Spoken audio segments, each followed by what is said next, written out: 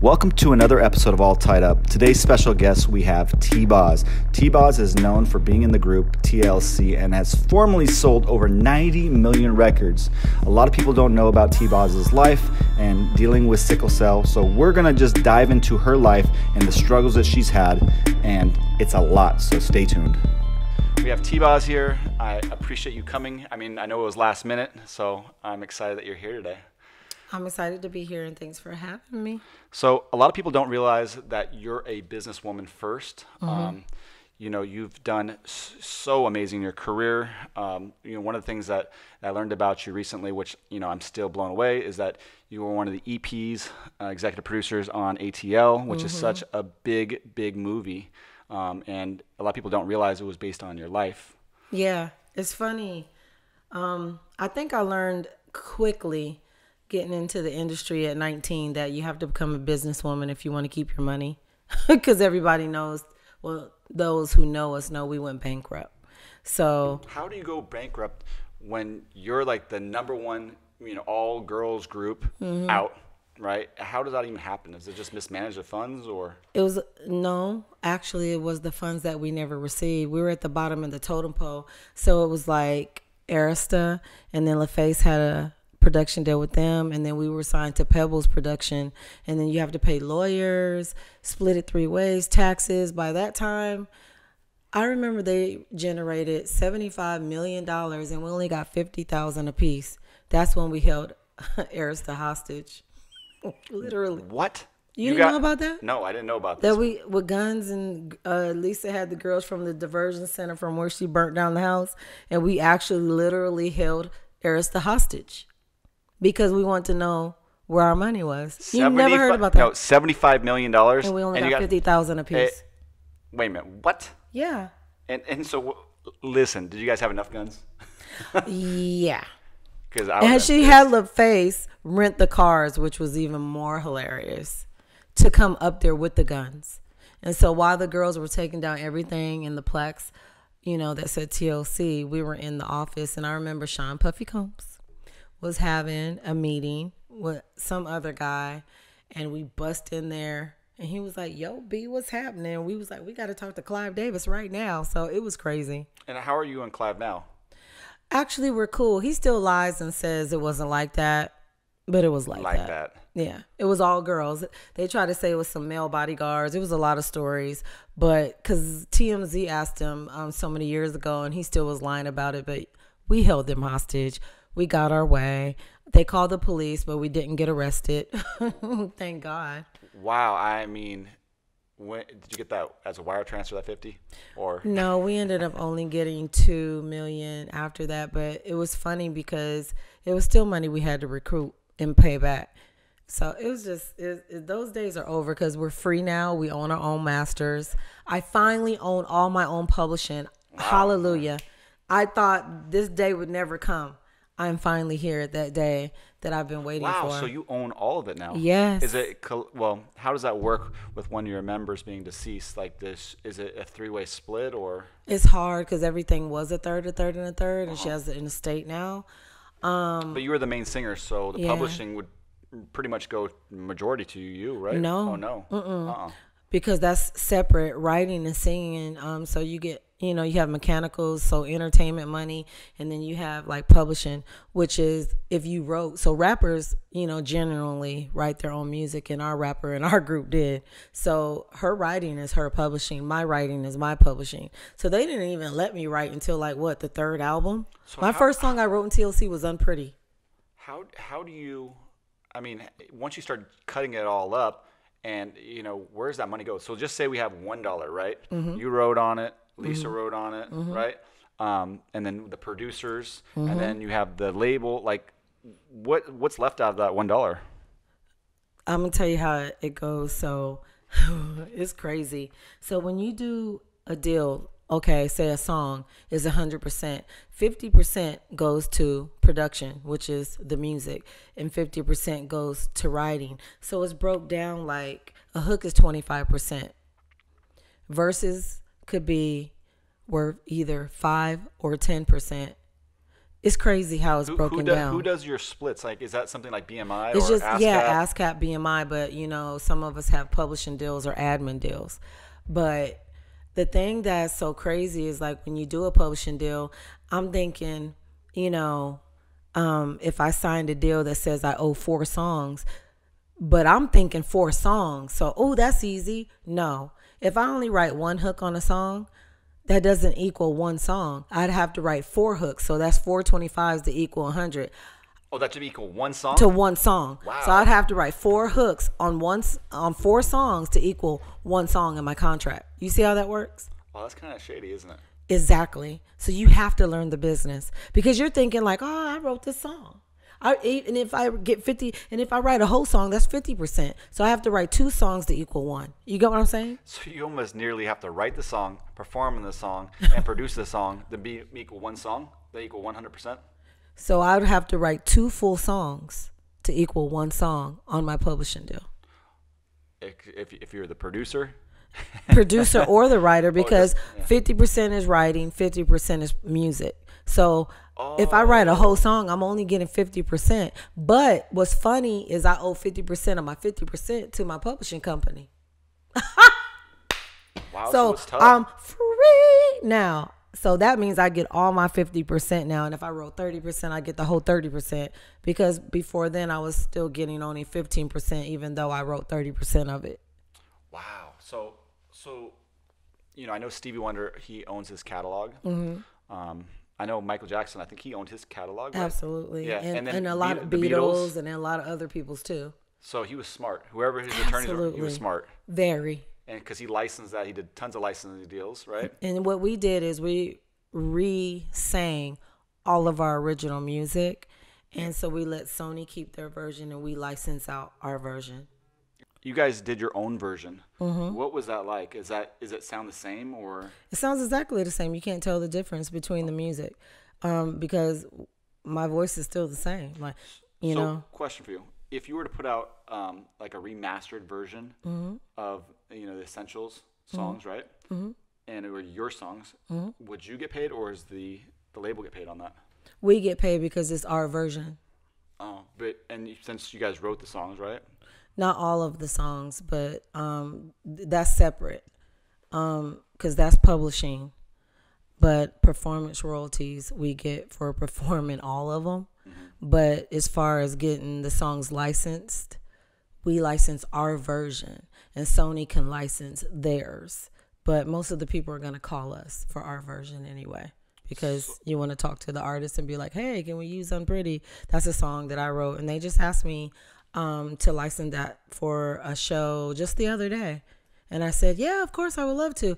I can't think of what the show is, but it was a huge show. And I was like, really? Like, oh my God, that's so cool. So that will it'll be coming out soon. And as soon as I remember what it was, I'll tell you.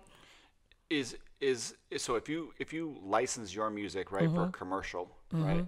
So you would get paid, and obviously whoever wrote on it, and then the producer would get paid, but nothing to do with the label, right? When we were signed to them, yes, but now no, because we own our masters, so it all comes to us, and we're our own record company. So you guys are basically independent at this point, right? Absolutely. I mean, that's something that a lot of people don't know how to do. They No, think that they everybody don't. has to go to a label, and that's how the business is. Well, a lot of people know more now, thank God, because of social media and the internet. We didn't have that. That tool wasn't, what's the word I'm looking for? Available to us or whatever back in our day. So if you really sold something, or things got out word of mouth, it really stuck and had some power to it, because we didn't have these avenues. You had CDs. Yeah, that's it. And promoting on TV and word of mouth, and if the record company didn't put marketing behind the album, it was because you truly had fans that stuck with you. That's amazing, because you've been through the CD days, the VHS tapes, right? Yeah. Seeing your tours and your concerts. And what was that like to see that transition from that kind of media to the digital platform where you just download it from your phone? It's hard because there was a lot more money back in our day. You got paid way more. So now it's not as much money. There's not as many record labels anymore because it made a lot of people shut down. You know, streaming and all that took over. Because what was it? MySpace, YouTube, all this wasn't like this. You know what I'm saying? We only had like television shows and radio, period, and just touring, you know. But all these kids, they have so many different avenues that they can use to make money and get their name out there, sell their music, go indie, independent.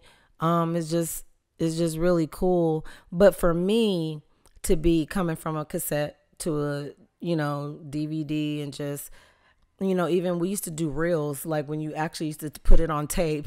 And when we used to have to fly vocals, it was hard because we really had reels to do and you had to it took hours. Now you got Pro Tools and all the Logic and all these different, you know, programs that make, you know, anybody and their mama can do tracks just like that. It wasn't like that for us. So you're a real performer, a real choreographer, a real artist altogether, pretty much, because you're a writer.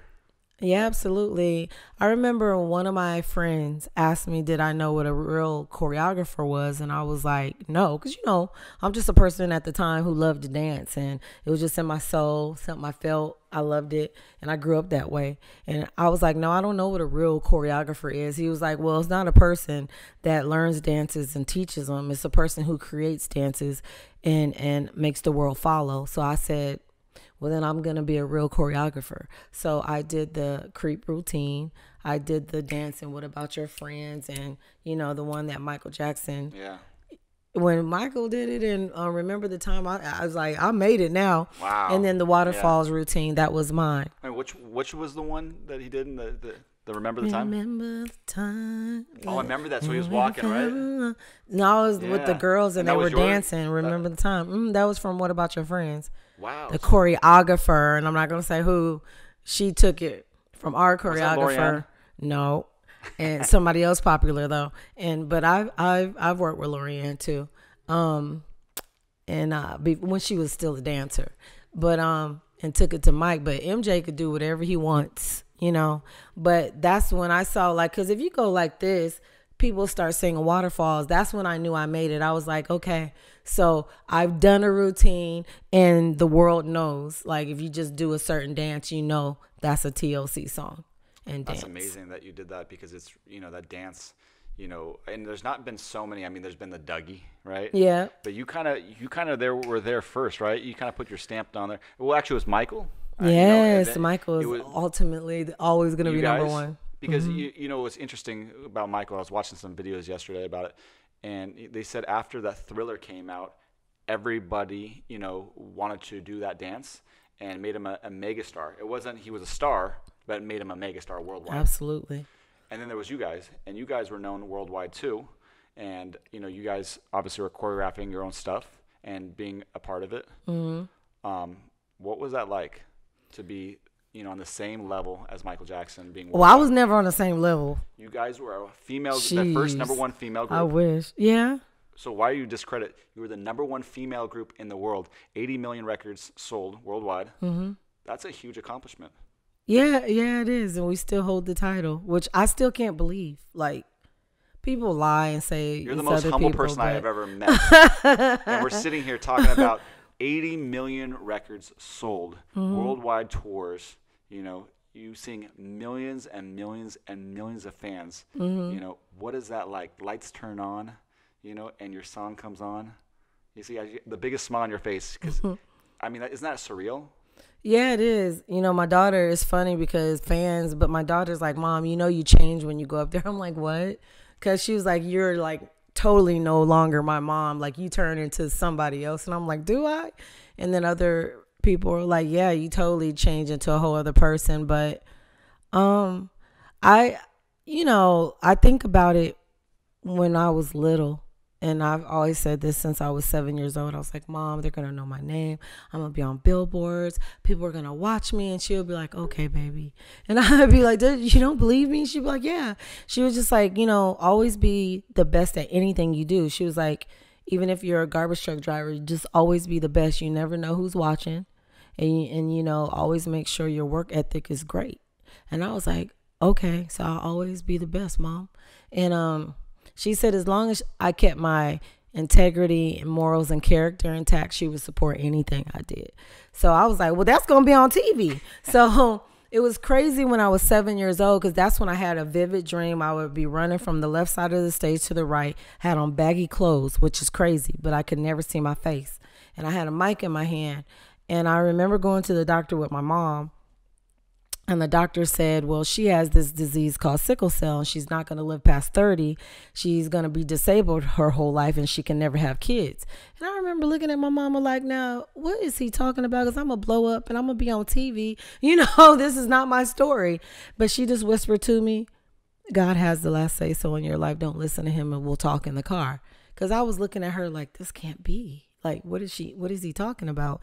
And I just thought about that. Like, why would you say that in front of a kid that young? And that could have really shattered and ruined my whole entire life on how I viewed life if I didn't have a good and strong mom. Like, you told me I was going to die. You told me I was never going to be anything, basically. And I would never have chase or chance. Like, that's crazy. That's an amazing story. And, you know, it kind of gives me chills because, you know, I've never really read the Bible. I've read bits and pieces, and I just started reading, you know, just because I want to know, right? And I was reading the section where it talks about Pontius Pilate and Jesus standing there, and Jesus says to him, says, you cannot govern, you know, my mind. I have free will. You can govern this body, but you cannot govern my mind. My mind, absolutely. You know, and that really, you know, is a testimony of what you just went through. You know, no one can break you. Nah. I'm like, if you can face death, you can face anything. Like, you know, people but you like do it with a smile. You're grateful. You're happy. Oh, thank you. You're a good person. You're an incredible parent. Oh, you are too, though. You know, it's Hey, they don't make them like us, do they? No. Yeah, they don't. Yeah, we're real great parents. Look at all this candy on the table. I know, right? The kids aren't here. Yeah. No. It's too funny. But, you know, your story is very empowering. A person that is the 18-year-old version of you, what would you give them? What kind of what kind of knowledge could you drop on an 18-year-old that was your age? Man, especially with the day of social media and, you know, cyberbullying and a lot of kids, you know, I see it breaks my heart because they're taking their lives based on this social media thing is really crazy and strong. Like the fact that you can see now there's more negative people in the world than there are positive, and just the way people gravitate more towards the bad things than the good on there. And it's given the psycho people a platform.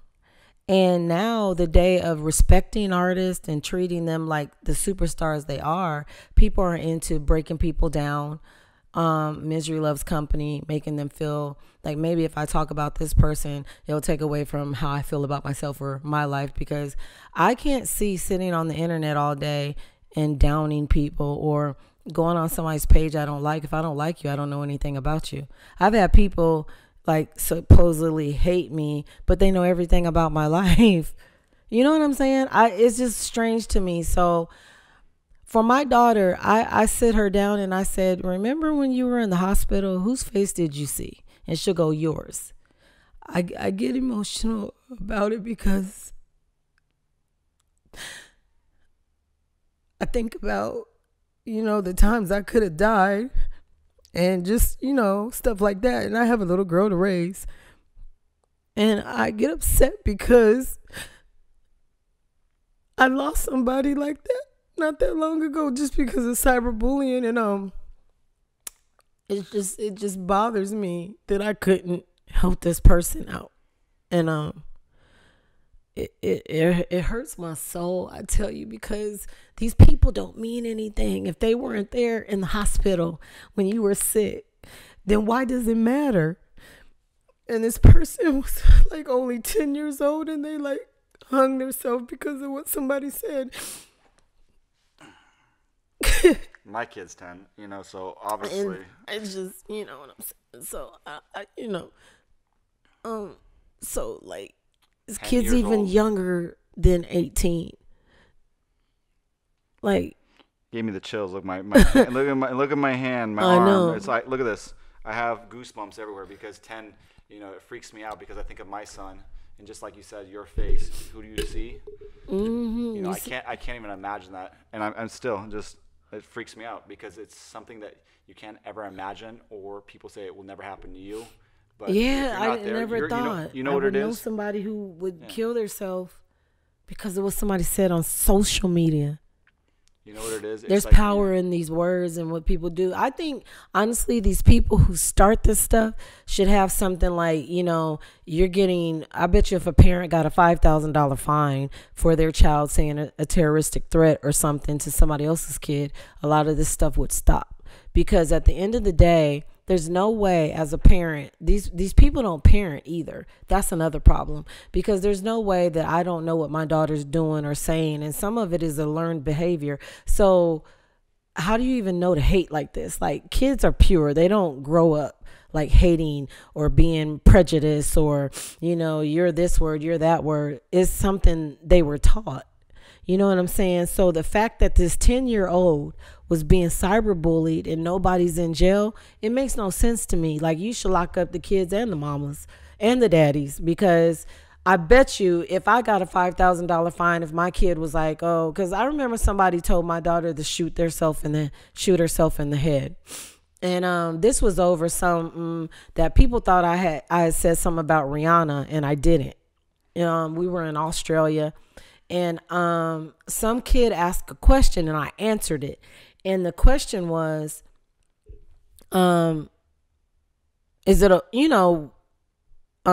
they felt pressured, because everybody takes their clothes off. And we said, my answer was, we're living proof. Like, I don't have anything against anybody who shows their body or whatever. Bodies are beautiful, whatever. If you have it, show it. That's your thing. Just that's not my way and how I've chosen. And we're living proof that this happened. So I was just saying, the more promiscuous you are on TV, and I think I was talking about the Bad Girls Club, and I said the more you show your body, the more you. And when I did you, they put Rihanna's picture up. So it was the press being messy. And so I wiped my face and everything. So when I said that, I think she actually thought I said something, posted something, and then took it down. But her Navy went crazy, and they were like, oh, instead of telling Rihanna what to do, you should, have told Left Eye to wear her seatbelt. People were like, oh, yeah, tell your daughter to shoot herself in the head. Like, they were going there. Oh, I hope you died from your sickle cell. Stuff like that don't bother me. You know what I'm saying? But when you start involving kids and then telling me to die when I really have almost died, like, I don't allow my fans to do that on my behalf. And if they do, I say something, because I don't want you going hard for me like that. We don't even know each other like that. You know what I'm saying? You could be a fan, but she don't even know you. Right. Absolutely. You need it to become better. And even with people don't even do this kind of stuff anymore. The magazines, they don't do this kind of stuff. I like looking at pictures. Yeah, I think so too. But we're going to do the same thing with you. And this is really not part of this. This is just more. First off, I appreciate you coming out here and spending some time with us. We've cried. We've laughed. But, And I hate to cry. Oh, my God, I hate crying. But it's sincere. Your energy is always sincere, and I can see why your fans love you as much as I love you, and I appreciate everything. So thanks for coming on. Thanks for having me. Right, give me a hug. If you like what you've heard here today, please subscribe to our Spotify, Pandora, Apple Podcasts, and SoundCloud. Thanks for listening.